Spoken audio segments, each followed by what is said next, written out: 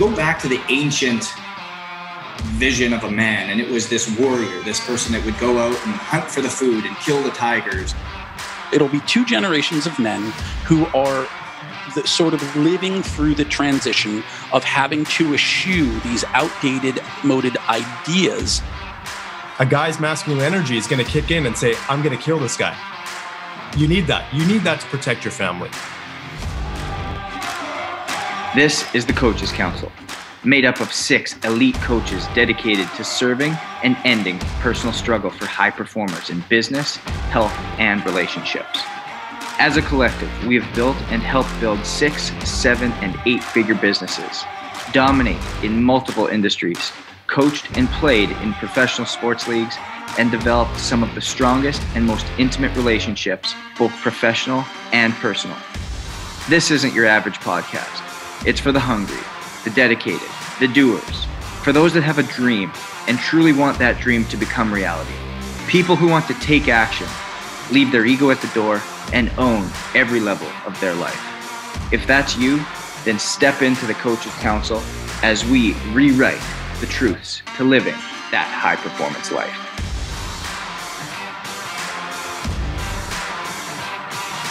Welcome back to another week of the Coaches Council. We're a lean, mean fighting machine here this week with Coach Purdeep Sangha and John Romanello and myself, Justin Rothlingshofer. So, fellas, welcome to the show. Thank you. Always great to be here. Mustache and all. I love it. If you're not watching the video, you got to see the video. You got to go on the YouTube channel and check it out. John has a wicked mustache. It has perfect timing for today's topic when it comes to masculinity. This guy is awesome. So, John, how long are you going to rock that for, man? I committed to 2 weeks. I committed to 2 weeks with the stash. So we are coming up. June 15th will be the day where we're recording this on June 12th. And I committed to having it until June 15th. And I don't know what the morning of June 16th will bring. I haven't decided. But it has been, it's a specific thing. You're like making a statement when you have a mustache. And it is, it's a weird thing. I definitely feel like I'm pretending to be someone else while I have this. Sometimes it's depending on how my hair is, I'm like, am I a serial killer in London in the 1890s? It's like a Jack the Ripper look. If it's a little thicker, I feel perhaps that I am in Tombstone, Arizona, ready to fight alongside the Earps and Doc Holliday. And then other times I feel perhaps I am going to go down a pipe and save Princess Peach after eating some mushrooms alongside the Mario Brothers. So depending on, it's really the mustache, it opens a portal to time travel is really what it is. I'm calling it right now. We are going to look back on this in December 2020, and that's going to be John's Christmas photo. It will last through Christmas. We'll see. I don't know. I can't. Nope. I will not predict either way because I am wholly unpredictable. I may wake up and shave it, and then I may miss it dearly. We'll see. But the mustache is, I think, a good segue into today's topic, which is masculinity in all of its various forms. And we're going to talk about it today in terms of what it means energetically when we talk about masculine versus feminine energy. We're going to talk about it sociologically in terms of what it means with regard to the perception of masculinity. So rather than thinking of that in energetic terms, we can replace masculinity in that context with manhood or manliness, what it means to be a man, to be perceived as such. And we're also going to talk about it personally in terms of what it means to each of us. And then finally, we want to take a look in terms of how we can guide the conversation and be sort of a window into our experience of masculinity, what we think about it philosophically, both for people who do not identify as men and who identify as women in terms of what's going on in our head. But I really want this, and I think I speak for all of us here, when we want this to be a conversation that is helpful for understanding the struggle of trying to navigate the minefield of masculinity in terms of what it brings with regard to expectation versus action, and how there is often a battle in terms of how you want to act versus how you feel you're supposed to act as a man, the things that have been placed into your head and just embedded there by society over and over and over. And in particular, I want this to be a conversation that is helpful to some of our younger listeners. I don't think we have many people who are in their teens listening to this. Most of our younger listeners are going to range from about, younger is a relative term, but for us, men on our 30s and 40s, it's going to be men 21 to maybe 26 in a really interesting post-college, post-adolescent time of being in the thrush of coming into their own as self-sufficient men. And that is a challenging time to navigate. And I'm very happy to say I think that most of the guys coming up now who are in that age group, they're more evolved and woke than we were at that time. And so they have a lot of the advantages of having maybe learned from our mistakes and being just growing up in a culture that is more tolerant. So they might not be struggling with some of the things we did. But this conversation is going to be far ranging. We're going to dive into all of the aspects of masculinity and shed a light on the things that we struggled with, the things we still struggle with, things that we have overcome, and the way that the idea of masculinity has both propelled us forward and the ways it has held us back. And it's just the three of us here today. I once wrote a book that touched on masculinity and manhood. It was called Man 2.0, Engineering the Alpha, a real-world guide to an unreal life. It came out in 2013 and was a New York Times bestseller. It was primarily a fitness guide and lifestyle guide for men, and it touched on the idea of becoming the alpha version of yourself and abandoning the outdated idea of becoming the alpha male of a group, which is comparative analysis rather than a self-growth. Justin, of course, has been in the world of athletics since he was old enough to tie on skates. When you're Canadian, is exactly 3 months old, and he has performed at the highest level. And Purdeep works with men of all types, particularly high-performing men, and so he guides men through the various, just labyrinth of what it means to be a man in society, both in business and in their personal life. And we are really excited to work with you in this conversation today. So if you are a woman or identify as a woman, if you are on the side of the feminine aspect and are interested, please listen and take notes. If you are of an age with us, we hope that we are speaking to your fears and your hopes and your struggles. And if you are a young man who is navigating this for the first time and trying to figure out your place in the world as a man, we really hope that our experiences can guide you along. And we're just really happy to be here and excited. So thank you, Justin, for bringing us together today. And thank you, Purdeep, for being here. And I'd love to just dive in. That's great, John. It's such a hard road to navigate, I think. And I go back to what you said growing up in sport. And I've always been that sensitive kid. I've always been that person that people ask me all the time, what's your superpower? And a lot of it stems from empathy. And I have this mother who's an absolute angel, like literally just God placed her here, and has the most kind-hearted, empathetic, giving person you could have ever imagined. And that is where I really learned a lot of my, I guess, expression of emotion. And in sport and the arena that I chose to compete in and ultimately make my life for the past 30 years and until moving out on my own and stepping away from the NHL and working with people in outside of sport, I guess you could say, it wasn't a friendly place.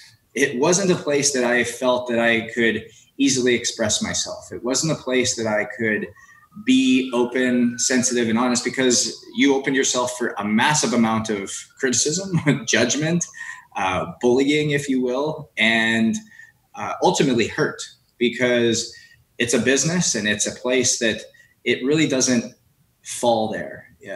I think if you're talking about masculinity, and you often hear the word like courage and bravery and all these things, and you go back to the ancient vision of a man, and it was this warrior, this person that would go out and hunt for the food and kill the tigers. And if you were the Spartan days, if you didn't come back on your shield or a winner, don't come back at all. And it's that's kind of what has still been portrayed to a lot of people, even through sport. And so it took a lot of learning for me to really become comfortable with myself, to own who I was and be okay portraying that empathy and that high level of emotion in all levels of my life, in relationships, in business, and ultimately in sport as well. So it's been so freeing to be able to step into that place and be able to drop the judgment that was there. And I'm curious, Purdeep, as to how many, you work with solely men, how many men suffer from that same thing, being able to really articulate themselves and identify with themselves. At what point are they able to truly be who they want to be without hitting that stereotype? And that stereotype is not the way that it has to be. Yeah. And so I have daily conversations with guys, probably 3 or 4 guys every single day, in terms of their life, their business, their relationships, their financial situation. And I'm going to give my personal take on it, is that right now guys are in a really tough spot as a whole, as a society, because we have this old view of what masculinity is, and then we have this new view. And I don't think either is actually really good. I think there's a blend there. And I think the key is to take a look and feel what feels natural to the person. Because I see a lot of guys that, because we're talking about emotional, you can say mastery, emotional intelligence. And I do believe that a lot of guys, in order to be successful in life, have to be able to tap into that, and have to be able to tap into that deep in order to be extremely successful, to have a successful relationship. But I'm going to come at it from a completely different angle, because I see both sides. I was keeping track of this. The business that I get right now, half of it is actually coming from women these days. And half of it is women saying, I need you to work with my husband or my partner or whoever it is, because I need them to step up a little bit. Because we have guys that are confused in terms of what it means, to be a guy. There's guys that want to be a guy, but they're afraid to show their masculine side now, because it's almost a negative to be masculine. So I think there's a balancing that needs to happen from that standpoint. If we take a look at it, masculinity is basically just behavior of males, right? The male trait. And I think that has evolved over time. In the past, it was a hunter, it was the warrior. We just have to take a look at what that is in today's society. But I can tell you, in relationships, and I'll just use myself as an example, and this is something that happens in a lot of relationships, is either you get a guy that is, super overbearing, that's not able to touch into his emotional feelings, and that relationship is not functional. Or you get a guy that's not masculine enough for the woman, and the woman steps into that masculine figure, and that isn't good either. I think there's a balancing act. I think every person has a natural gauge inside themselves that they need to figure out in terms of how much masculinity, or we can say masculine energy versus feminine energy, they need to have, and how it works for them in their life. Because for me, I grew up in a household where I was actually, because of the culture that I'm in the Indian culture, there's a little bit of a divide between the men and the women, because when we would have cultural gatherings, the women would sit in one room and the men would sit in another. So I got to see the difference, the very distinct difference between femininity and feminine energy versus masculine energy. And I actually grew up being more with the women. But I also had very strong figures in the household. My dad was a very masculine man, but he's also very sensitive. My grandfather was in the army for 30 plus years, but he's also very spiritual. If I was to say, who is there a man out there that has a great balance from that standpoint, I would have said my grandfather, because he just displayed it all, but he's no longer around. But when it comes to masculinity, here's my viewpoint. I think we're in a very, I'm going to say very crucial stage for men, because I'm seeing this where a lot of men aren't stepping up into their roles. Like we're seeing this with the riots right now. A lot of the stuff that's happening is because we have key males in leadership roles that are not stepping up. And I'm not going to say that they are masculine, because a masculine male doesn't have that same level of fear, doesn't have that same level of abuse, for example, and plain disregard for people. That's not what the masculine energy is about. The masculine energy is a very protecting energy. It's a very solid energy for people. I think we're lacking that in so many different levels from a leadership standpoint from that side. We'd be remiss if we didn't take this time to thank our sponsors that allow us to reach you each and every week. The Coaches Council is powered by Canai Brands, a lab-tested, all-natural, pure hemp CBD company without the presence of THC. They encompass our passion for health, wellness, and fitness that we have on the Coaches Council. Visit canaibrands.com and at checkout, use the promo code COACHES20 to enhance your wellness journey. So I think it's helpful at this point. I'm sorry to cut you off. I think it's helpful for our listeners to kind of understand that Purdeep is blending together both conversations, but I want to help establish for everyone else. When we are talking about masculinity, that word has become really loaded, and so culturally, masculinity tends to encompass the behaviors and the expectations that are associated with men. And we can call that like manhood or manliness. When we are talking about energetics, masculine energy is considered to be proactive, whereas feminine energy is considered to be more reactive or in particular receptive. And masculine energy can manifest itself and exhibit itself in going out and the doing of things, the hunting, the gathering, the war. And so because they are proactive, because they're just actually events that you have to go and do, they don't just happen to you. You have to be proactive about them. They are masculine. Now, that doesn't mean that war in and of itself is the domain of men, but that's how these behaviors become associated over time. Whereas when we begin to look at how these things play out culturally, over time, the proactivity of masculine energy gets associated with manhood and manliness. And so work and providing becomes the domain of men, and then you know that trickles down a few generations, and you've got gender roles. And maintaining a household becomes the domain of women. Whereas if you look at it, like cooking is not actually a feminine activity. It requires you to do something, to apply heat to food and cook it. You're feeding your family. That's actually a masculine activity because it is forceful, it's forward as opposed to receptive. And I think certainly when we look at gender roles and these ridiculous ideas of like things that men should do versus women should do, cooking, of course, is not a feminine. Like, how could you be a person and not know how to feed yourself? That's a ridiculous notion. Keeping a clean household is not the domain of women. That should be like, just take care of yourself. You're a fucking adult.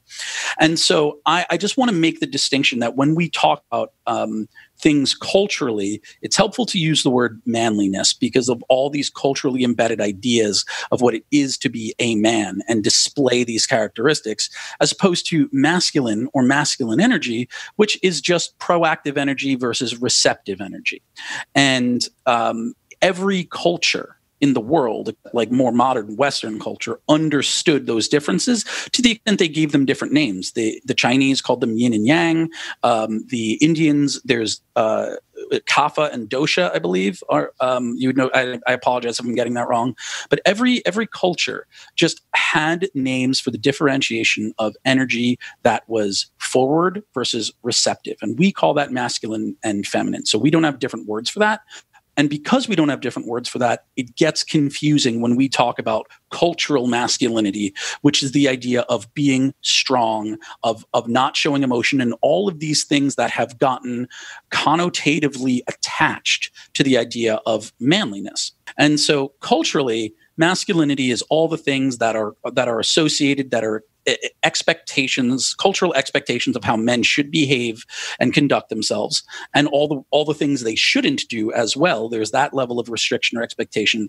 And to Purdeep's point, what you were saying earlier is we are in this interesting time where we have all of these culturally embedded ideas of how men should behave and are allowed to behave, which are now coming into contact with and really contrasting with more modern expectations and limitations of how people can interact with one another. And we see this with the idea of men being very, very proactive to go out and apply interest in or to find a mate, and how now there is this, I think silly idea that everything you do is going to run up against the new social contract, where it is not necessarily, it's certainly not okay to just randomly comment on a person's body or their physique or their face or whatever else. And so this idea that men are in a confusing time is accurate, because we have it'll be 2 generations of men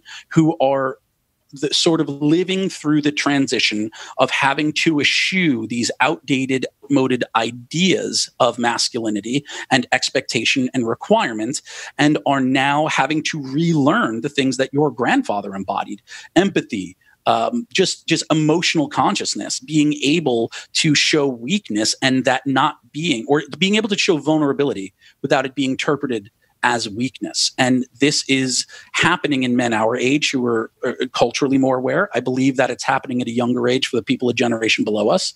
But to Justin's point, there are subsets of culture where men gather in large groups, and the traumas of their forebears, their fathers and grandfathers, and all the cultural aspects just get distilled and really continue to flourish in that environment, which can become toxic. And the idea that being a hockey player, if you aren't allowed to be upset with yourself when you lose, or you're allowed to be upset with yourself and you're not allowed to be sad about it, you're only allowed to be angry, because if you're sad, that means you're weak and you get called a pussy, and all these other things. Like, that is a toxic environment where you are spending 30 years among people who, without meaning to, are contributing to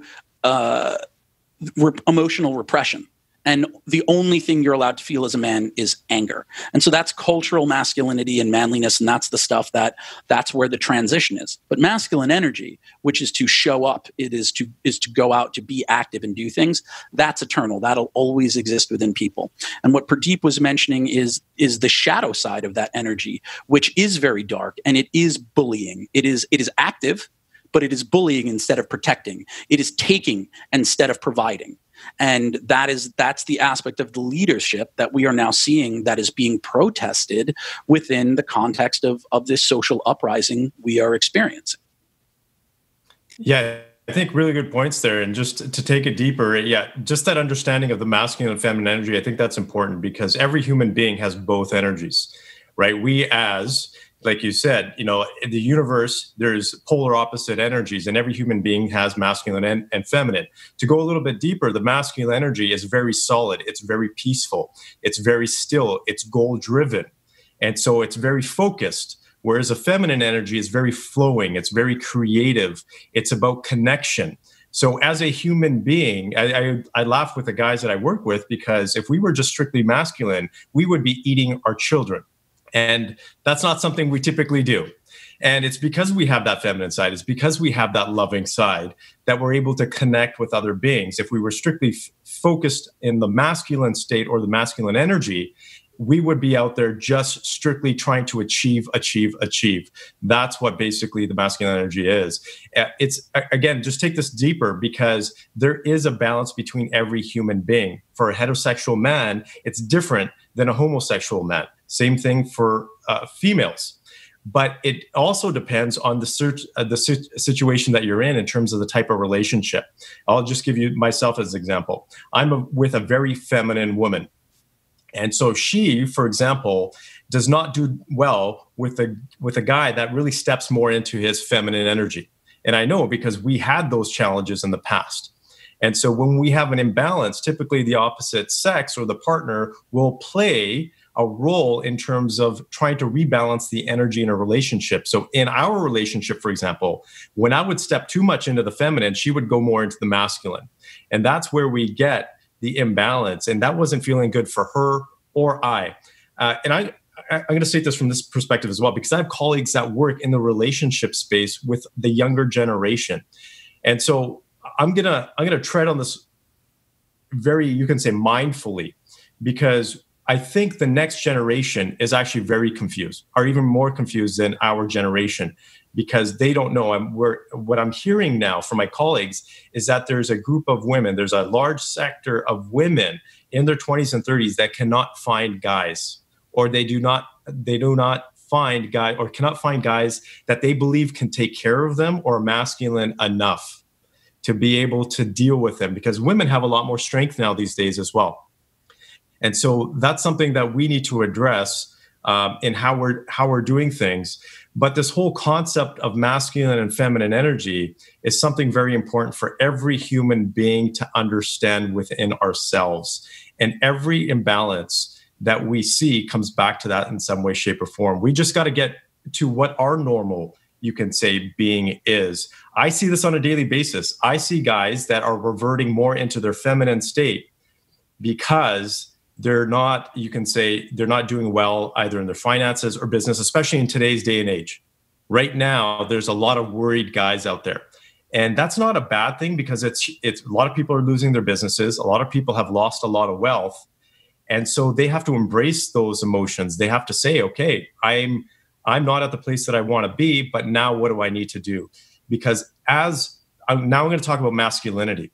In a traditional relationship, if a woman is with a man that doesn't have that strength, that doesn't bring to the table that solid, you can say that solid, that peacefulness, that strength to say, you know what, it's okay. This is going to happen. I'm going to make it work. I'm going to do whatever it takes to get this done.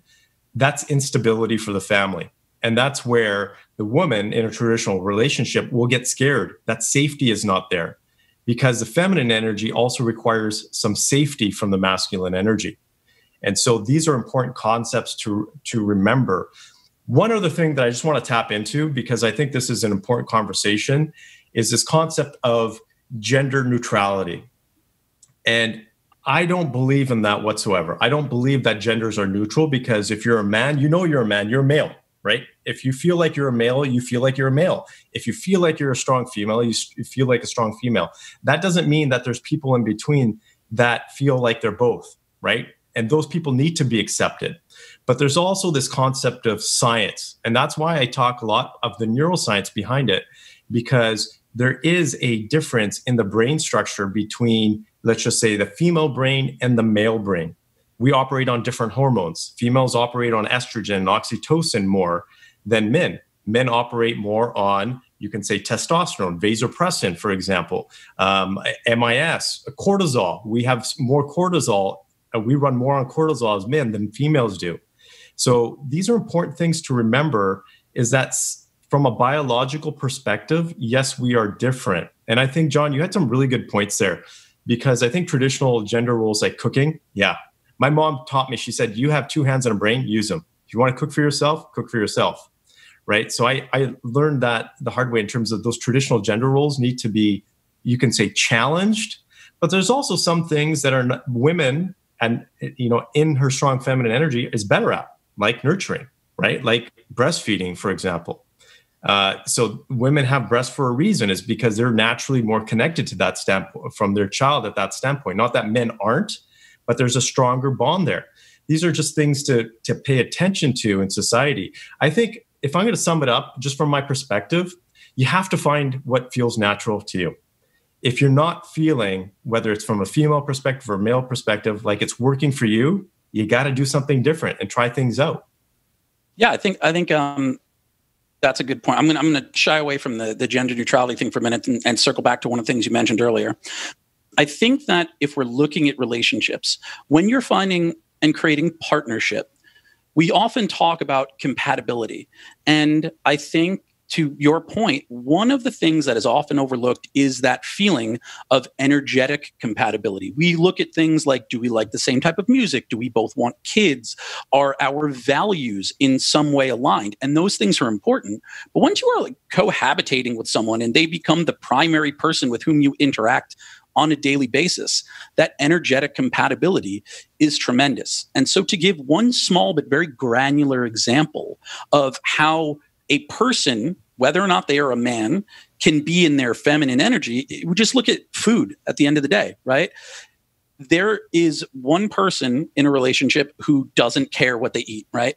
And when there's always that conversation, this is particularly true if you're in a big city, like, oh, what do you want to eat today? The person who's like, we're going to have Italian, that's the masculine decision. And it's a really just small example of, if you are a man, you may have been, you're growing up in this environment now, you have been firstly conditioned to, there's tons of options in the world. And so you might not immediately be able to make that decision.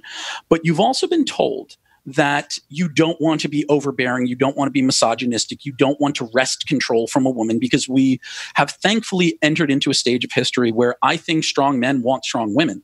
And if there is energetic incompatibility where, for me, naturally, like, I'll eat whatever. I don't give a fuck. Just, put it in front of me. It's fine. So I just fundamentally don't care about that decision.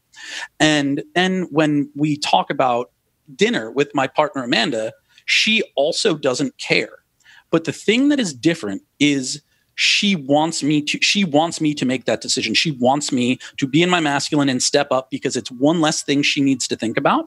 And it's just more helpful for her if I say, hey, this is what we're doing for dinner tonight.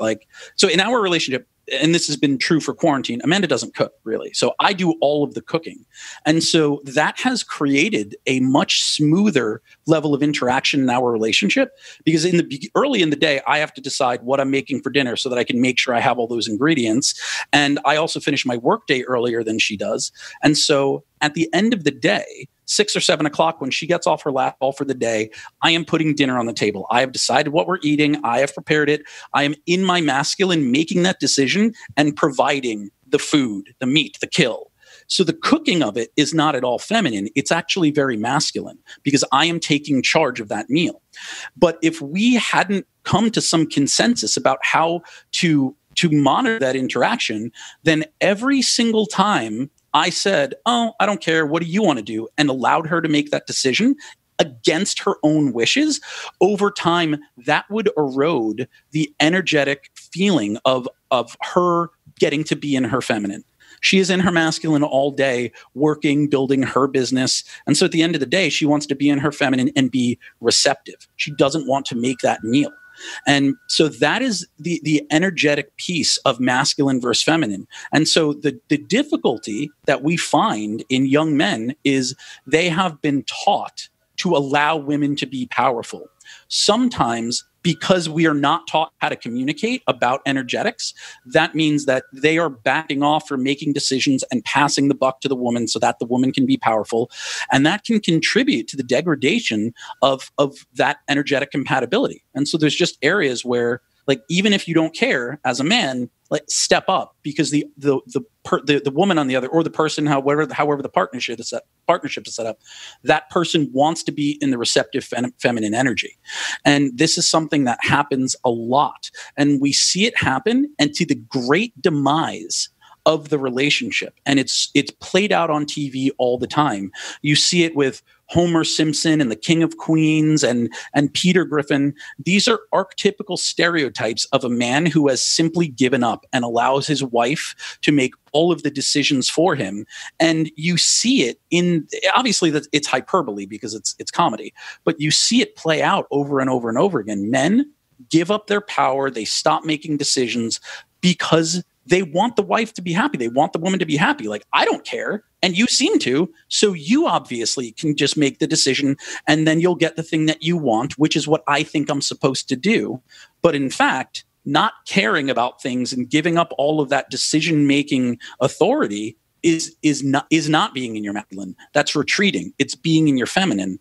And whether or not you are in a gay relationship or a straight relationship, if you're contributing to energetic incompatibility, the degradation of that relationship will shortly follow. And so that's just one example of how masculine and feminine energies can interact with one another in a way that doesn't contribute to cohesion in the relationship. So it really doesn't have anything to do with aggression or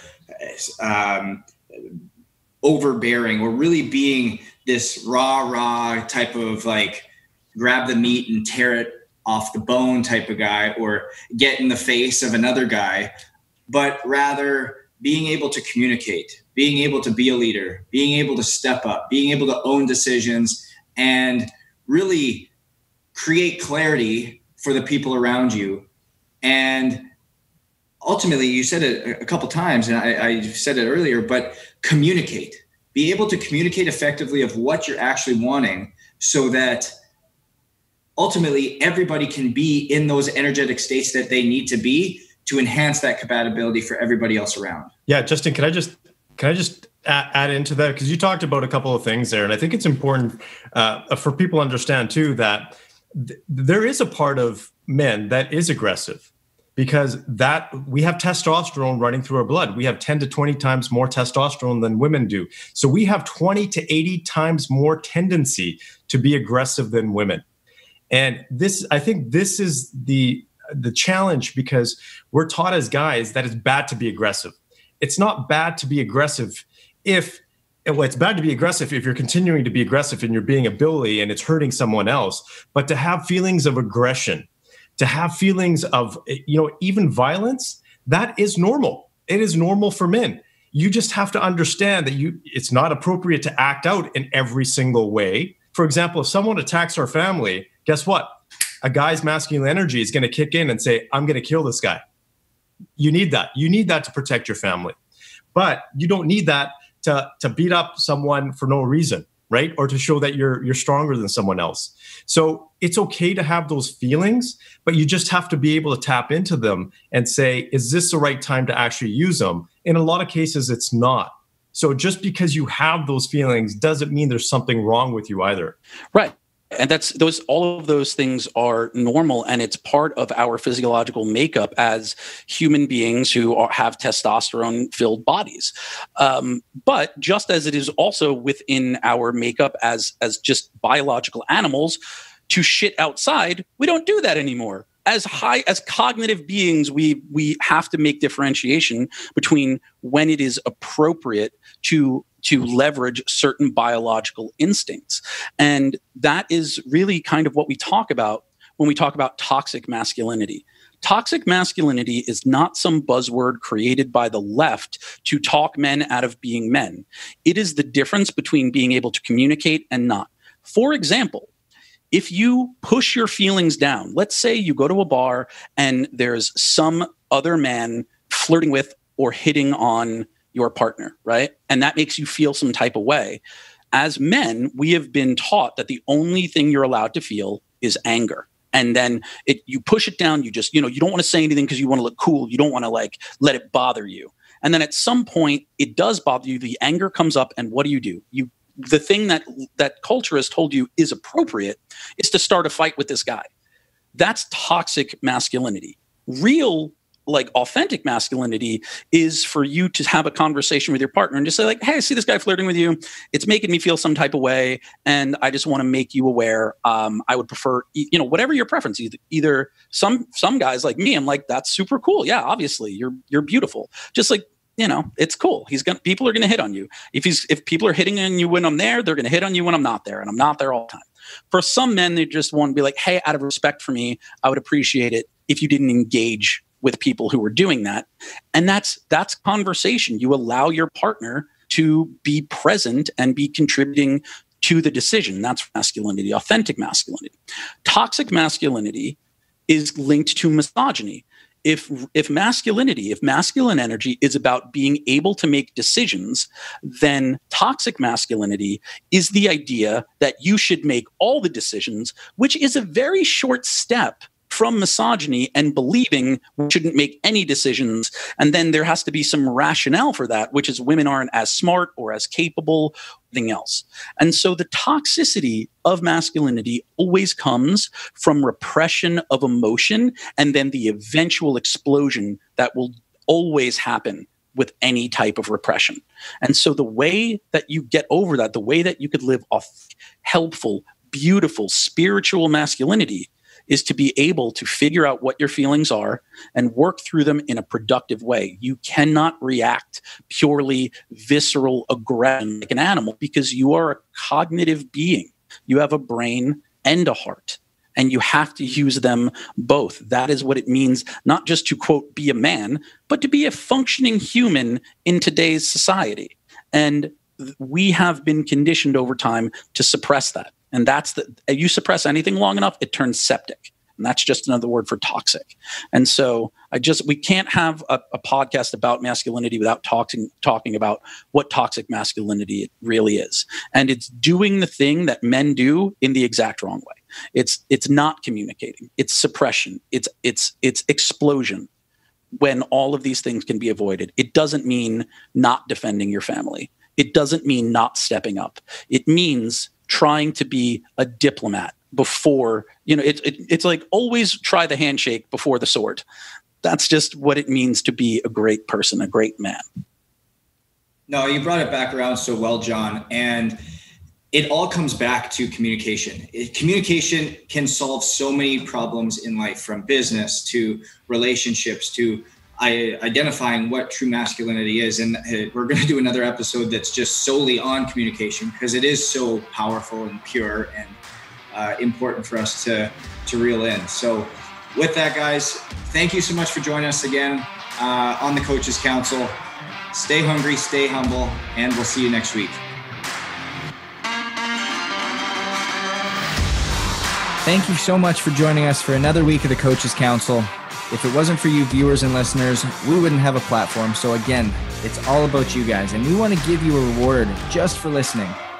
We want to give you access to each one of our coaches for a little bit deeper, intimate experience. So if you go to coaches-council.com, coaches-council.com, subscribe and like to whatever platform you're viewing on, you're going to be entered to have that one-on-one experience. So be sure to go coaches-council.com and really interact with us, because we would love to interact with you. Until then, stay safe, stay hungry, stay humble, and thanks for listening.